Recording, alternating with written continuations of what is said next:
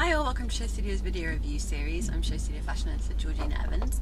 I'm pulling away from the Valentino Spring Summer 20 show. It's rather miserable here in Paris, but not miserable is the wonderful Valentino. So Pier Paolo Piccioli's Valentino is always kind of a splendid affair. I feel like every one of my video reviews has been incredibly positive and gushy and wonderful, because often the Valentino shows are just so moving and romantic and fantastic. What Pier Paolo does really well is line, shape, silhouette and colour, which I suppose is kind of the essentials really. But what this collection had that was a slight twist on the usual Valentino was a withdrawal. Normally there's a lot of maximalism, beautiful prints, embroidery and tarsier, and there's certainly quite a bit of that in this collection, but it was very much about paring back, really honing in on the essentials. So backstage in the mood board, there was all these white imagery, so marbles and wall textures and architectural finishes and pieces of artwork, beautiful black and white pictures, the odd kind of neon light, and we'll talk about that later. But it's this idea of withdrawal, also a beautiful picture of a kind of nun's habit.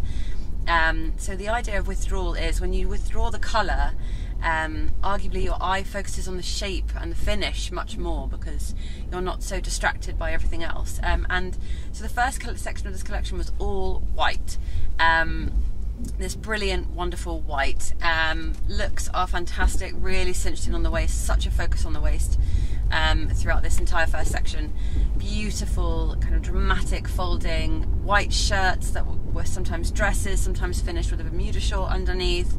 And all throughout this, the most beautiful decadent earrings and makeup. And what this does is it kind of just adds a sparkle or a flair, and certainly not that these clothes needed kind of an additional peppering of jewellery, so to speak, to succeed, but it was just that perfect finish that Pier Paolo does so well. So beautiful earrings, some with very huge gold glitter around the eyes, sometimes beautiful gold lashes, and what rather cleverly an accessory on basically every other model, and that actually ran throughout the entire collection. And what this does really smartly is it kind of just puts that in your mind, in this kind of shopper's mind. And if you see that whole look, you might not be able to afford that dress, but oh, you can look at that tiny bag and say, oh, I could probably get that instead. So it's adding these little entry-level focus points throughout the collection, which is very clever. Same with the jewellery and the beautiful gold cuffs, but that whole idea with the white is just so entrancing. And there's often quite monastic shapes in a Valentino show, particularly with the couture, kind of starting from the neck and just flowing out in this long triangular line. But that kind of idea of monastic and puritanical-ism had been added kind of beginning with these beautiful white details and looks. What I really loved was that cinching with the waist with the V logo. So there was this very subtle bringing of the Valentino logo in, and mostly that was on bags and on waist. Later on in the collection we have these neons, which are just so vivacious and entrancing, and Pier Paolo's sense of colour is so phenomenal. It's something that the house does so well, particularly in couture. There's the most amazing colours that just draw you in. They're so rich and almost just like honey-like. And I know it makes you think of a honey colour, but you kind of just get lost in them as if you're diving in. And so these neons, you saw on the mood board a few kind of neon art pieces. These neons are absolutely divine. And what I really like about these clothes is that they're quite minimal in their silhouette and their finish. There's not a lot of fuss. Everything is about the line that dress creates, and when everything is in such a block colour, you really are focusing on how fantastic the detailing is. So we've got kind of light ruching, we've got light cascading a silhouette all the way to the floor in really neon green, orange, and then slightly more grass greens and yellows. The most beautiful asymmetric dress, which kind of swathes over one arm, tied, and then down to the floor. It was just absolutely beautiful. And then we start getting a little bit more print and intarsia, which we know and love from Valentino, and this kind of builds the crescendo. You're getting the beautiful puritanical whites, you're getting into the neons, and then you finally get the prints and the patterns, and this is a real jungle print. So beautiful monkey intarsia on a white, again quite monastic, dress, wonderful leaf prints with kind of jungle creatures at the bottom. One of those is in a sheer, which is really lovely, kind of dividing that section, but just again still really fresh, even though they're slightly darker and a little bit louder than the rest of the clothes, which is crazy considering how bright the neons were. Still really fresh and light, and I know that's quite a common descriptive phrase when you're talking about spring summer, but that whole section was just so punchy and fantastic. And then we start to taper off back into whites again, so bookended by beautiful whites. Before we get to the last whites, there's some fantastic sequined looks. There was one dress that was just borderline obscenely good. It was yellows and beiges and silvers and golds, all sequined, and then feathers at the bottom, and then a bag as well. What I will say about this collection as well, the footwear was really brilliant. Almost these they were leather gladiator sandals and braiding, with that braiding around the bottom, and I loved how simple that was. Again, it really just takes you back into feeling the earth, feeling the materials, feeling the silhouette, the real basics, so you can celebrate the craft and the materials and just how it's been made, if that makes sense. Also, there was the typical Valentino stud that I saw back in a few of the shoes as well, in golds, but still in a similar gladiator style, which I really liked.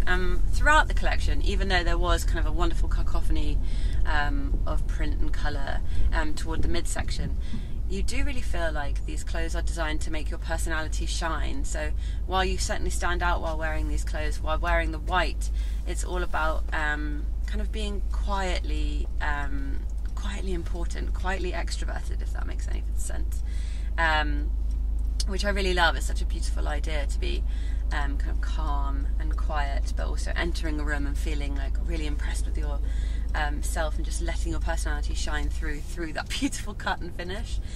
Truly wonderful. There's some really nice little notes in the press release. I'm just going to find it. The ordinary becomes extraordinary as permeations unfold and follow one after the other, like shades and shadows multiplying on a grise. So that grise is also something that's important to mention. So it's an artistic technique where you kind of take a painting or a wall mural or something on glass and take all the colour out of it, so make it monochromatic, and really focus in on the detailing. And what that kind of is a metaphor for what Pier Paolo has been doing in this collection. So not making everything black and white and monochromatic, but that paring back, really focusing on the detail that needs to go into doing that to a painting. So hugely impressive idea and technique. Really like that. Let me see if there's any other juicy little bits. Oh, so the last little end white, we've put the journey is now complete and can commence again, which is really wonderful. So you're taken on this amazing journey.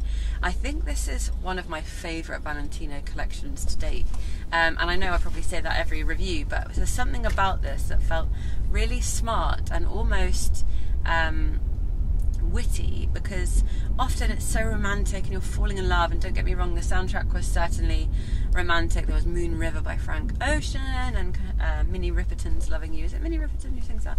I think so. And so there's always an element of romance, but sometimes you kind of get lost in the romance and it feels like you're watching a really dramatic rom-com movie, whereas this felt much more slightly more empowering and about the individual, slightly more kind of celebratory of the wearer, as well as the basic makeup of the garment. I hope that's clear. So yes, a really beautiful Valentino collection. Again, shock horror, but it just feels like he's always one step ahead of the curve, and this collection really proves it. Just really breathtaking, fantastic, and I just love the feathers and the sequins and the prints and the colours and the cut as well. A lot more shorter cut dresses in this collection, much more to the knee, and that with the kind of beautiful feathers coming off and the sequins and that explosion of colour, the riot of puff, is just mesmerising, really it is. So yes, one would say I quite like that one. Let me know in the comments if you agree. Did you like it? Do you like Valentino? Is it your favourite Pier Paolo collection? Let me know. So like, comment, subscribe if you're watching through YouTube, and make sure to visit Show Studio so you can see this show alongside my review. We'll speak soon. Bye.